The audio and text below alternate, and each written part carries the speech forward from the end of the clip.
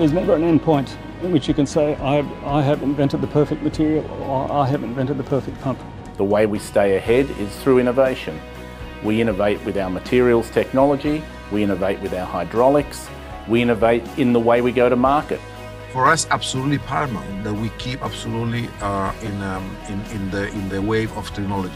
Not only the core business, alloys and hydraulics, but also digital. We are now developing products where we can go to a mine and I can open my iPhone and say, okay, where are my pumps located? How they're performing, how they're running.